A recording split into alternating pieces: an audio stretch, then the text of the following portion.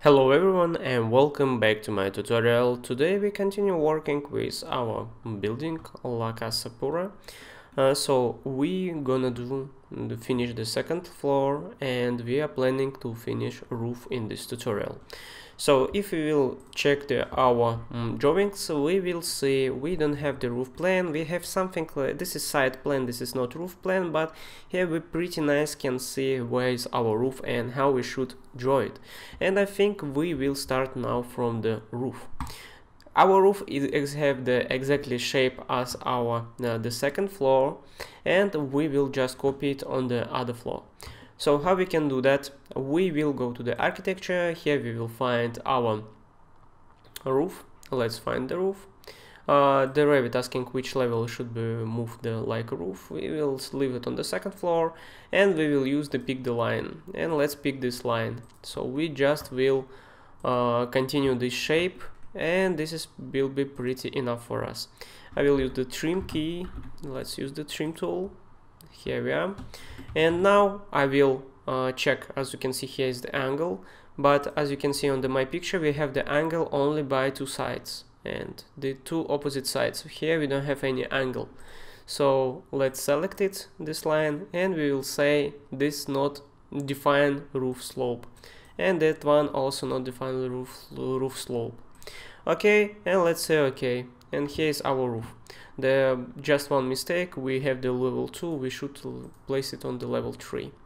And the angle, it's not correct. If we will look around of that one, it's around maybe 15 degree, not much than 15 degree. Again, I don't have any drawings and this is only my guess. Yeah, it looks like it's 15 degree. Let's go inside to that, and here the slope 30 degree, let's do the 15. Yeah, now it looks like what we want. So here is our roof, as you can see. That part we have opening. Let's check it out. I think yeah, as you can see, this is opening and here is 2, and we will draw this column.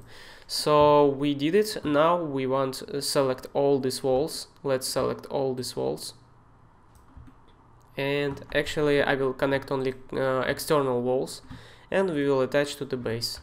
Done. The internal one we not will do that. We will create the ceiling, so we no need connect to till the end. So done with that, and now we will start to make the column. So let's go to the level 2, not 3D view, just floor plan. Here you have a lot of the columns.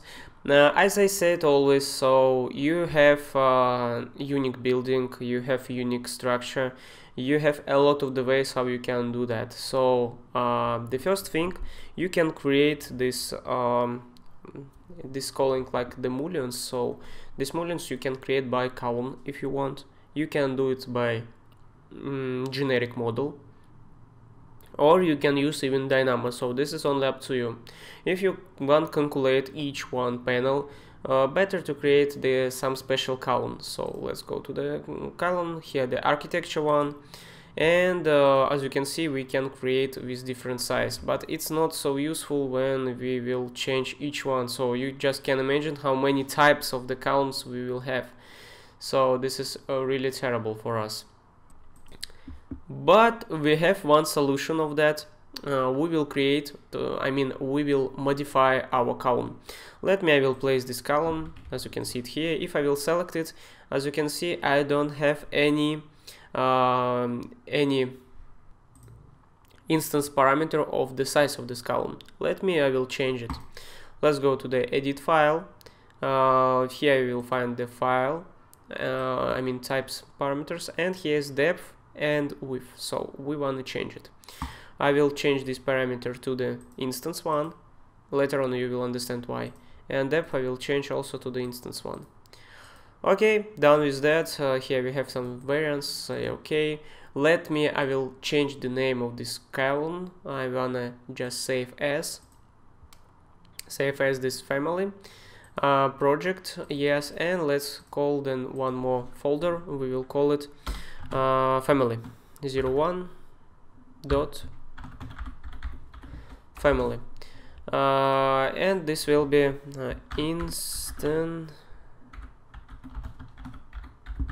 instance column. We will leave like that. Let's save it and let's load it inside of the project. Here we are. Let's place it one more time. And what the difference between the previous column and this one? If you select this one to create the different size of that column, you should create a new type of that.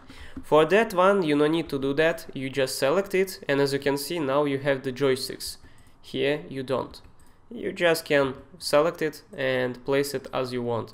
So that's the difference. You don't need to create any type of this column, but it's still the column, and you're not using the generic model. This is perfect. This is what we want, and you just can place it like that, and you can do it in even the graphically. If you want, you don't need to just try to follow. You don't need just try to follow some dimensions, but if you want to get the right dimensions in manufacturer, you should. So let's say this will be 60 by 250. So this is much better. And after that, I will just copy. I will just copy like that, and I will copy one more time. I not copy, I will just move. I will understand here the distance will be always same. And I will do it a bit bigger, like that. So as you can see here, it's 280. Let's do 280. Again, I will copy it. Okay. If you want, you can use, for example, the array. But here's a lot of the manual work. I want to use array for that. As you can see, here's a bit different distance. It's hard to understand because yeah, it's actually more bigger distance than I did. I will place it so it's around. It looks like that. As I said, I'm not trying to copy, but I'm trying to do this something like looks like we want. 300 millimeters. Let's do. And as you can see, the problem is it's going changing the size in both sides. This is really terrible for us. I will go to the architecture. Here I will find the line. I will create the line, and here I will create one more line just to guide it. It will be like a guidance for me. Now I will copy multiply. I will do multiply copies. Multiply copies from that side, like 1, 2, 3, 4, 5 until the end. Yeah, to hear a lot of the copies you can use array, as I said, but I don't want to do that. Okay, so done. Now I will use the align. Better maybe I should hide the picture because I cannot properly see what's going on, and I will align just to the line. I will align it one by one. First I'm select the host line, and after that I'm select my column. Okay, like that. And after that I will able to use again a line if you want, like that, but it will be a weird result, so I will do it manually. Better to change it directly. So this is will be 300 millimeter, no, 330 millimeter, right? 230 millimeters. Again a line, or no, here the move. So this is a lot of the manual work. Yeah, this is like that, but anyway you will get result, the best result for that. Okay, I will check. Here it's if it's 330 here it will be 350, I guess. Yeah, it looks like that. Let's use the move. No, it's much bigger, like that. 380. Let's use the again move. Why am I using the move, not a line? If I will use the line, one side it will be smaller than another, so I don't want to do that. 370. So yeah, again move, and again place it here. Yeah, I will place that one too. So this will be 410. Again move, and place exactly on this line. So when I will finish it, we will continue. So as you can see, I already finished my columns, so I did it, but actually this is not finished, because you can see we have here, here, here, but it's already the same size, as you can see. So it will be pretty simple. I'm just using the shortcut key S, so this means create similar. Let me I will create similar. I will place it somewhere here. First I will use some line. This will be much better for me. Yeah, this is looks like on some angle, it's not straight as I did. Maybe it's like that. I will use the align key. Let's use the align key, and let's align this side to that. Okay, the same size. Actually, maybe it's locate a bit like that. And now we can use array. Yes, now it's better to use array. Let me I will use the array key, and as you can see here is 2 numbers, but actually this is not 2 numbers. I should place some line, maybe like that, and as you can see now it's 2. Let me I will do the 20. Let me look. No, it's not 20.